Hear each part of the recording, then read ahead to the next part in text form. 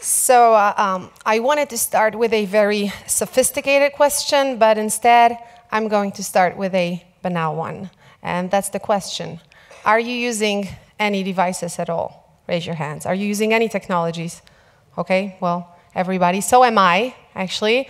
I'm using lots of them. Some of them are invisible, I think, or not clearly recognizable. Nonetheless, we're using them all, and I think that we are in a very peculiar relationship with our technologies. I think we are in a relationship with them, not a usership, but precisely a relationship. Are you familiar with these icons? I think you are, right? So am I. Well, these are the new Facebook features that are, well, allowing us to express ourselves on Facebook better, right? So they allow us to be sad or to be angry about something, to love something, and not just like it. Well, that's good for the user. That's a good thing for us. We can now be clear about how we feel. But Facebook is also clear about how we feel right now. And Facebook, out of these features, can create a very robust database of our emotions. You can even call them mind files. These are our mind files. So Facebook now knows how we feel. And I think this is a very peculiar, important, and interesting thing, because we tend not to see it, but it's out there. So this relationship with technologies that we have, including social media, Facebook is not the only one, is, I think, a relationship of power. And not only an interdependency, but also power. Why is that? Well, because it's a relationship where we are actually sort of fighting against each other about control. Who is in charge of whom is the most relevant question here. So another quick sneak peek.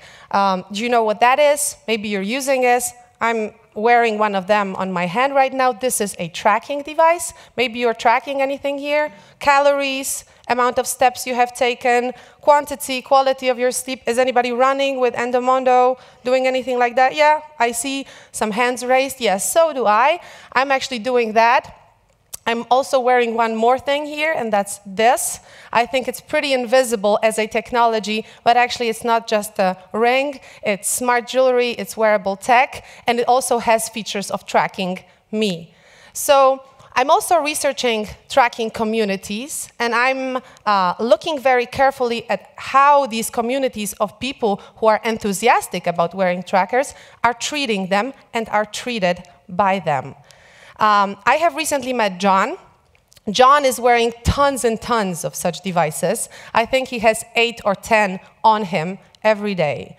And he was presenting or giving a talk at a quantified self meeting in Amsterdam, and he said that he's using all those technologies in order to be a better version of himself, because he wants to escape mediocrity. He doesn't want to be mediocre anymore. He doesn't want to be regular. And that struck me. That's, I think, a big thing. And then I met Jane, and Jane is using one of these devices. I actually brought one with me so that you can also try it out. I can try it out now, although I have the mic, so it's going to be difficult. But this is how you look in it. Pretty weird. Cyborg, human of the future. So Jenny is using many of these devices because she claims that tracking the body is not enough. She wants to track her mind, and she wants her mind to be transparent for her. And when we had a meeting about trackers like this one, we actually asked a question to our fellow speakers and everybody in the room. Would you be okay with the usage of such a tracker at your workplace? So if you're okay with that in your life, you could use it for yourself, track your stress, track your concentration level, some sort of affective states, emotions, and so on. Would you be okay with your boss having access to that data too? If you were supposed to sign a lucrative contract with a new company and the boss just said, well, okay, we're going to have you, we're going to sign that contract, but you have to wear that with you all the time, and I want the access to your mind file. Is this okay? People said, well, not so much. Not so much. This is not where we want to go. So clearly here already, there has been that relationship of power displayed. But then again, after that talk and after that severe debate we had, there was a woman who approached me, who participated in it, and she said that her son suffered from autism. And actually, a tracker like this one is the only technology that allows for precise communication with him, because he cannot express his emotions otherwise. The only way to express them is actually through a wearable technology, through a tracking device. What is more, she can also communicate with him using that device, and she can send her emotions to him. So there is a good thing in those trackers, right? There is the nice thing, and that leaves me very perplexed, because I have so many different emotions that are attached to all these trackers. And I think for all of us, it's very difficult to think about our relationship with technologies on this deeper level. Why? Because technology has that thing in itself, when it works well, it's invisible. It's actually something that is not recognizable. We don't notice it at all. When it's functional, we don't get to see it, and it's very difficult to reflect on it. I will give you one more example. We're actually doing a study on how machines, robots, but also chatbots, so those programs that talk to you in natural language, how they interact with us and how they socialize in our environment. Here you see Kismet. This is a robot from MIT. He has mimics. He can perform various gestures, and he can socialize, talk to you, be in some sort of nonverbal communication with you too. What we're doing in our research, we're actually trying to see to what extent you can have a natural conversation with a chatbot, so a program that speaks your own language. And it turned out during our research that there are more people than we thought who were talking to various chatbots online or on the phone, and they didn't even know it. We probably all have talked to chatbots at some point in our lives, when we were calling to a call center or to various other places. But then again, it's very difficult to have the position to really start thinking about it seriously. These chatbots are probably the workers of the future. Probably they will occupy more and more spheres in our life.